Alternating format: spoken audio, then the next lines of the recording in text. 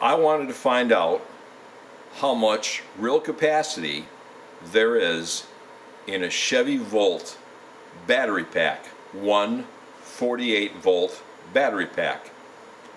And to do that, I set up a test using light bulbs. What I did was I started out with a fully charged or almost fully charged battery pack. We had a good couple sunny days there about a week ago, so I ran that. I set my absorb and my float on my charge controllers up to 50 volts to bring the total resting battery voltage up to 4.15, and that's still a little bit short of fully charged, but close enough. And then I ran this test, and I'll show you how I did it.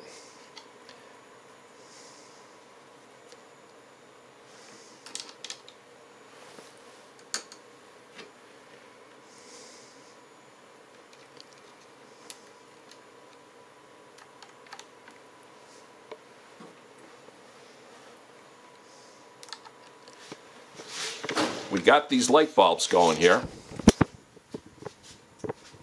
and grab my amp meter.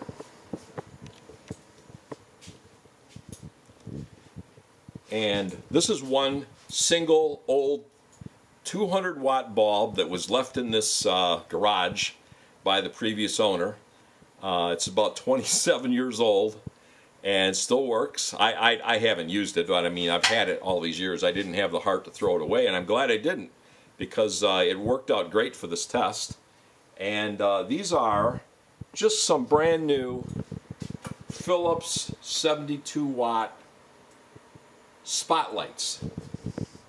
I just happened to have them, so I ran over to Home Depot and bought some of these pigtails. And these bulbs are in parallel. They're not in series, they're in parallel. And you'll see here the current that they pull. Okay, this pack, these two here pull about 7/10 of an amp.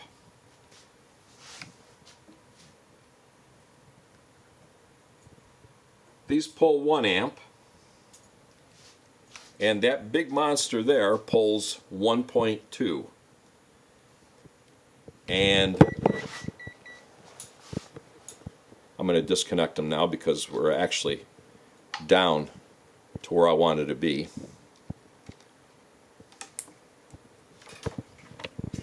And so what I did was I started out with a fully charged battery, and I ran that first test for 5 hours.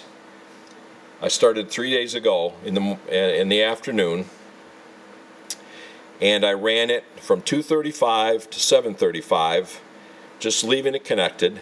And I recorded I took the clamp amp meter and took the combined amperage, and then I did a cell voltage test as I went along, just checking the voltage on one cell.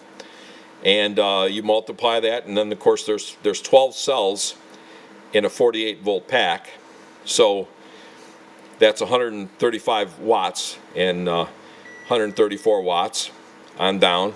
Then the next morning I stopped at 7:35 because we stopped and went out to dinner. The next morning at 9:30 in the morning I ran it for 2 more hours, and then the next day I ran it from 8:30 till 1 p.m. So I got 1, 2, 3, 4.5 hours. And then I did a little last night. I just had the 200-watt bulb on for a short time. And then today again I had all the bulbs all connected and running, and that ran for 2 hours. And so you can stack up all this current. Like here, if you take these 11.5 hours, I called it an average of 134 watts, and take that and multiply it times the hours divided by 1,000. There's 1.5 kilowatt hours there. There's 0.03 kilowatt hours here in this little test I had with just the 200-watt bulb on last night. for a half hour. Then today, in the 2-hour test, with all the bulbs reconnected, I got another 0.24 kilowatt hours. And you add all that up, that's 1.81 kilowatt hours total out of a 2 kilowatt hour pack as rated from the factory. So I wasn't completely full here. I could have gone to 4.2 volts, and I could have dropped this down all the way to 2.5 volts. But you see what happens here is you'll notice there's about a 0.05 volt step every hour. It's about 0.05, you know, just right on, right? And all of a sudden, in the last hour, we went from 3.49 volts per cell to 3.22. It was a 0.27 volt drop. That's 5 times the drop that you'd see in just about all these other steps. And that, they say, is the knee. 3.5 volts or 336 volt as installed in a vehicle, that is the knee.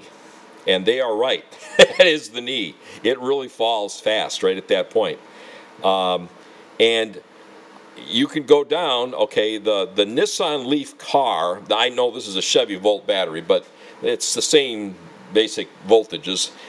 I happen to know that in the Nissan Leaf car, it hits what's called turtle, where you can just barely creep along on the road, maybe 5 miles an hour. It hits that at 3.2 volts. And so that's why I stopped here. I said, you know, in theory, I will never go below 3.2 volts in any case. I'll set my low battery cutoff to be higher than that. In fact, I'll set my low battery cutoff up here at 3.5. So 3.5 volts. And, you know, right at the knee. In fact, that's where I have it set right now. My midnight, or my Magnum inverters are set at that to shut off at that point. But, you know, you could take it down there. There's not a whole lot left between, there's only 0.118 kilowatt hours in that 48 volt pack between 3.5 and 3.2. So there's not much there, but you could use it. So anyway, that's the result of the test. And I'm pleasantly surprised. It's a lot of power, and it's almost what it came out of the factory rated at. So they're 3-year-old batteries. The Chevy Volt batteries are 3 years old, and if the recycling yard was being honest with me, they had around 35 to 40,000 miles on them. So that's really good, really good capacity. And the next test I'm going to do is I'm going to run the test on one of these Nissan Leaf packs, which are rated at 3 kilowatt hours, and I'll be real curious to see what I get. That's one of these. I'll disconnect one of these next time we have a chance to get them charged up real hot. We're supposed to have some good sun here again in a few days, and I'll go ahead and run this test again on the Nissan Leaf pack, and I'll report back. So thanks for watching.